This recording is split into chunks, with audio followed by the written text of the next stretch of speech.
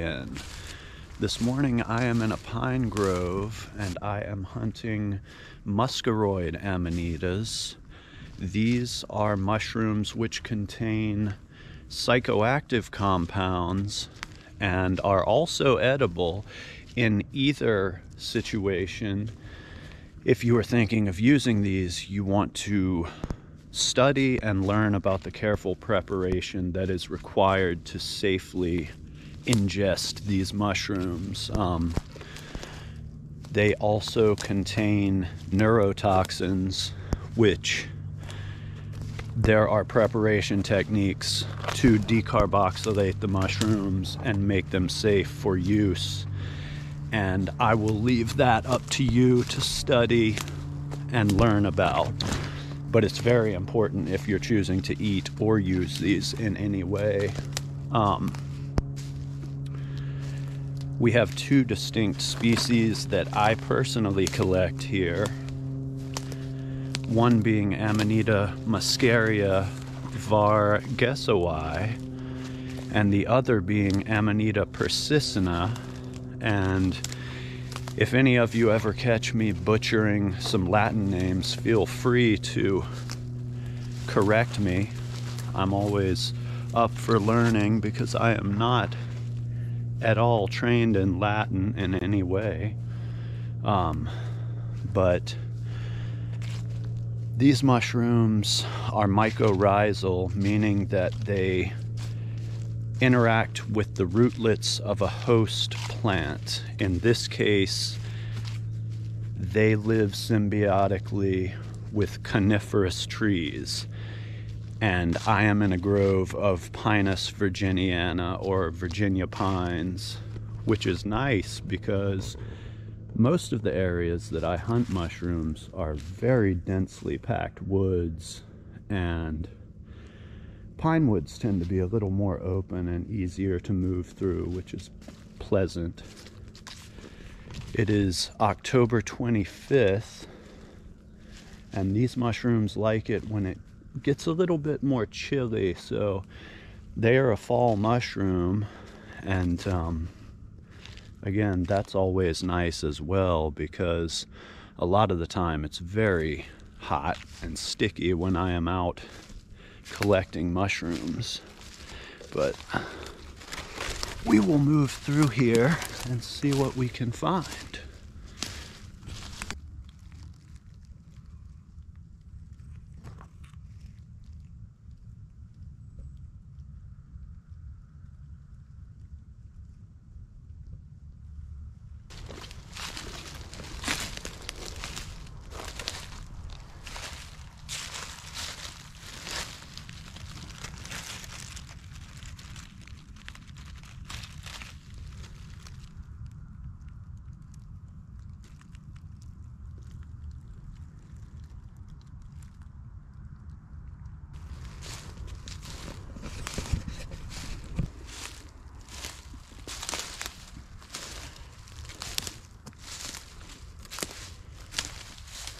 Here is a small patch of muscaria var guessowii, and it is known as the yellow fly agaric.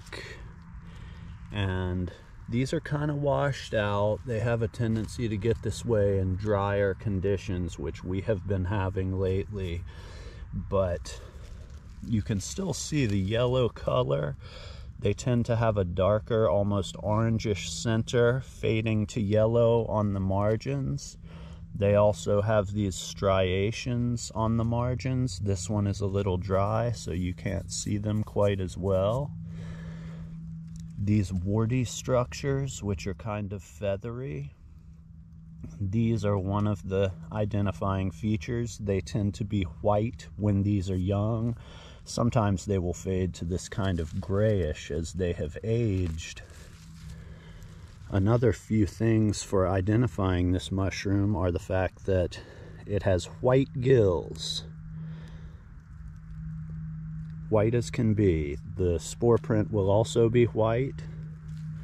It has an annulus ring here which is a structure that are the remnants of a partial veil which covered these gills when it was young. And as it aged, it broke away and it leaves this little skirt structure. The stipe is also white. The base is bulbous. And near the base of the stipe, it has these concentric rings of feathery material, which is the remnants of the universal veil, which was an egg-like structure that this mushroom began its life stage as. You can see a little bit of mycelium at the base. And those warts are also remnants of that egg, the universal veil. And so those are most of the key identifying features for Amanita muscaria var. guessowii. And it can be very bright, orangish, but usually the edges are more in the yellow tones. And this is commonly known as the yellow fly agaric. It has muscaroid compounds within it which are psychoactive, and it is very similar to the muscaria, which is the red-capped variety of this, which was used for thousands of years for ceremonial psychoactive use. And I collect these and prepare them, and I have successfully used them for treating sleep in myself. They will have a great impact on being able to sleep well, although they do induce lucid dreaming, which can be intense at times and very interesting. But that's what we're looking for right there. Hopefully we'll find some younger specimens. Amanita muscaria var. guessowii.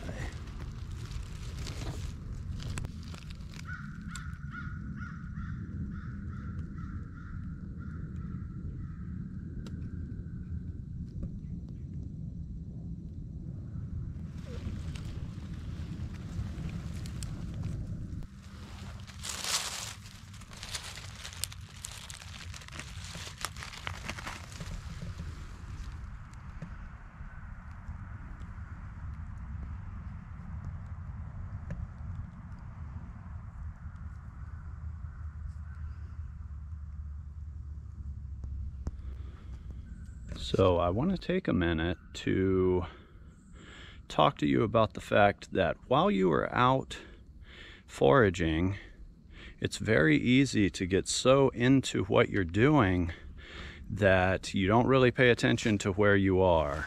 And when you're out in an area like this, everything tends to look the same. Hills look the same. You go over two hills and you lose complete sense of which direction you have come from or gone toward. So personally, I have taken to using a GPS while I'm out. This is Gaia GPS. It has been just extremely helpful to me in my early days of foraging.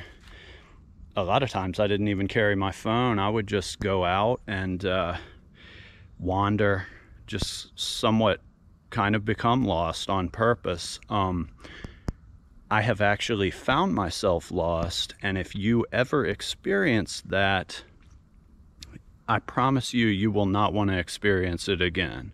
So I would highly recommend getting a hiking or hunting GPS app on your phone. They work off of satellite, so even if you are completely out of service range, you will be able to find your way back if you take your time, look at where you've been, and work your way back. Because while it may seem like the goal of going out and hunting mushrooms is to find whatever you're looking for, the real goal is getting home safe and alive each time. So get a GPS app. You'll thank me for it if you are not already using one. So as I'm hunting my muscaria var guessowii, here I have come across another Amanita. And this is a type of Amanita that you should definitely familiarize yourself with no matter what you're interested in foraging, because this is one of the destroying angel group Amanitas, and this mushroom is deadly toxic if you were to consume it. It's fine to touch it, it's not going to hurt you. You could even nibble and spit this, although I do not do that. But if you were to prepare this for food, it would taste good, and within 24 hours you would begin to have severe symptoms of mushroom poisoning, and at that point it would have already done enough damage to your liver that without a liver transplant it's pretty much 100% chance that you would die. So I will talk a little bit about this more in depth. So here we have the destroying angel group Amanita that I found a moment ago. It's a beautiful mushroom. They are white. They can be a number of colors. They can be kind of brown, kind of grayish, greenish gray, usually light in color. They can be small, they can be large. Key identifying features with this mushroom are going to be a smooth cap, oftentimes white, sometimes gray, sometimes kind of a olive gray. You can see an annulus ring here, much like with the ones I'm collecting, very much like. White gills, just like what I'm collecting. It will have a white spore print. It has a beautiful stipe, elegant looking mushroom. But here is a key difference in this and what I'm collecting. Look at the base, it's bulbous as well, but its entire universal veil, rather than becoming feathery warts on top of the cap, just sort of splits, and this grows out of it like an egg, leaving this structure here, which is known as the volval sac. And this is one of the most key identifiers for the deadly Amanitas in section phalloideae, which is what the destroying angel group belong to. Familiarize yourself with the look of this mushroom, because there are not too many mushrooms that you would collect in our part of the world that would kill you, but this is one of them. And so touching it's fine, licking it would not kill you, but you don't want to do it. But eating this mushroom would definitely kill me. 100% sure of that. So if you're getting into foraging, familiarize yourself with these first. Along with, do your research, find the other species which are deadly, and familiarize yourself with them first and be 100% sure of your identification skills with those. And that way you will protect yourself and anyone else who you are thinking about feeding mushrooms to that you have collected. Destroying Angel, Amanita phalloideae group. Now this is exciting. Here we have Amanita persicina, which is the other muscaroid that I collect. You can see the much darker peach colored cap. The warts tend to be a little on the yellow side. They are still pretty whitish, and the stipe tends to be a little bit yellow, but the gills are white. And all the other identifying features are the same. Now, from what I understand, this used to be